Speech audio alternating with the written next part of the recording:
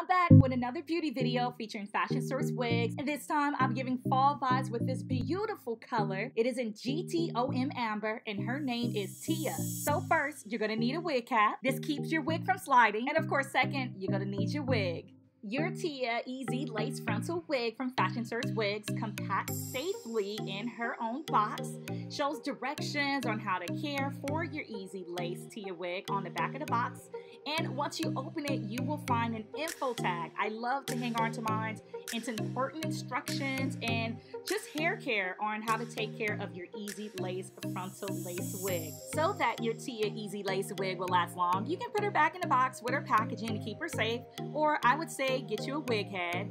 And look how shiny and luxurious this fiber is. And yes, ladies, it is curling iron safe, and I just love the blend. Can't wait to style it. It's definitely gonna go with my skin tone. All right, so let's get into it. We have to customize it. Of course, cut the lace. You don't want to leave too much on. I did cut a little bit of baby hair to make it more of a natural look. You don't have to. I just like to have my little baby hair popping, you know. All right, time to put the wig on. And another thing that I love about Fashion Source Wigs, they come equipped with natural deep parts and combs and adjustable straps. Now time to put the finishing touches. I love using ORS Hair Care's Fix It collection to lay down my baby hair. I'm using their Ultra Hold Spray. And to make my part look more natural and realistic, I like putting foundation, the color of my skin tone, right on the part. Oh, and did I mention that this unit takes up to 360 degrees of heat?